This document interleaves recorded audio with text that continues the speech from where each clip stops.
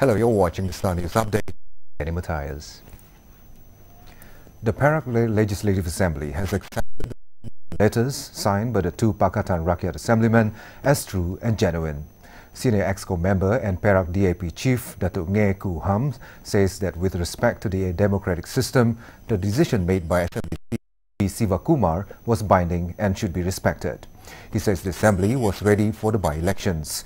Ngeh was responding to questions on the validity of the resignation letters signed by Berang and Changkat Jering assemblymen Jamaluddin Muhammad Razi and Muhammad Osman Muhammad Jailu.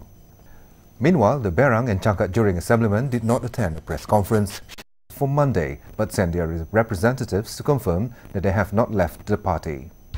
Jadi saya wakil daripada YB Jamaluddin Muhammad Razi, Adun Berang, menyampaikan salam pada semua dan beliau tidak dapat hadir pada petani kerana dia tidak sihat. Jadi dia mohon jutaan maaf lah. Jadi di sini kita dah edarkan kenyataan akhbar daripada pihak YB Jamal dan kita rasa kenyataan itu boleh menjawab apa yang telah dikeluarkan di Perak semalam. Jadi YB tak dapat datang, dia tidak sihat. Bukan menghilangkan diri, bukan dilarikan. Jadi saya rasa tak ada apa-apa yang perlu kita jelaskan daripada pihak YB Jamal lah. Dia memang tak sihat.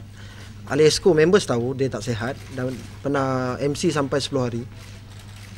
Saya rasa penjelasan dia tidak sihat lah. Dia bukan melarikan diri atau tidak. Sampai hari ini tidak ada. So dia masih ahli PKR? Sampai ini hari masih ahli PKR. A school bus headed for SJK Chunghua Confusion in Penang on Monday plunged into a river near the State Mosque in Air Hitam at 7:20 a.m., killing the driver. Some of the 23 primary school pupils on board sustained injuries and receive outpatient treatment at the Penang Hospital. Georgetown Police Commissioner Azam Abdul Hamid says the driver, Ko Jun Huat, could have suffered from fits when the incident took place. A passerby, P.H. Tan, said he stopped from his car and, together with the other bystanders, jumped into the river to pull out to safety. Transport Minister Datuk Sri reiterated that a new low-cost carrier terminal, or LCCT, is needed to meet the country's future aviation needs.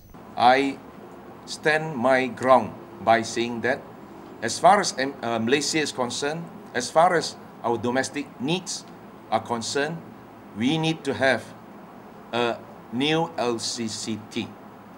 You see that when I say a new LCCT, whether you want to put it in Labu, you want to put it in KLIA or the vicinity, that definitely remains within the jurisdiction of either Air Asia, the party which brought up the proposal of Labu Airport, or MAB, Malaysia Airports Berhad. Ong also clarifies that a proposal for the Labu LCT by the private sector and the cabinet paper was tabled by the Economic Planning Unit and not. Ong says that from the Transport Ministry's end, he had made it clear that the new airport had to fulfill a few basic parameters. For more updates, log on to thestaronline.tv. I'm Dany Mathias. Thanks for watching.